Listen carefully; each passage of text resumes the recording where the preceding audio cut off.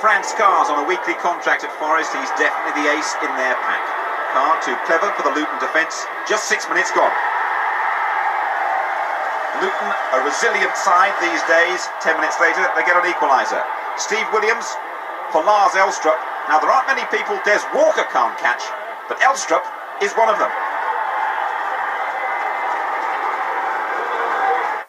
10 minutes later, they get an equaliser. Steve Williams for Lars Elstrup. Now, there aren't many people Des Walker can't catch, but Elstrup is one of them. And Elstrup struck again, putting Luton ahead in the first minute of the second half. Danish international beating Mark Crossley. Beautiful goal, his 10th of the season. Elstrup struck again, putting Luton ahead in the first minute of the second half. Danish international beating Mark Crossley. Beautiful goal, his 10th of the season. But Carr must be well worth his weekly paycheck. He's instrumental in Forest's equaliser. Here's Carr on the ball. And Nigel Clough does the rest. 4 goals in 2 games for Clough this week.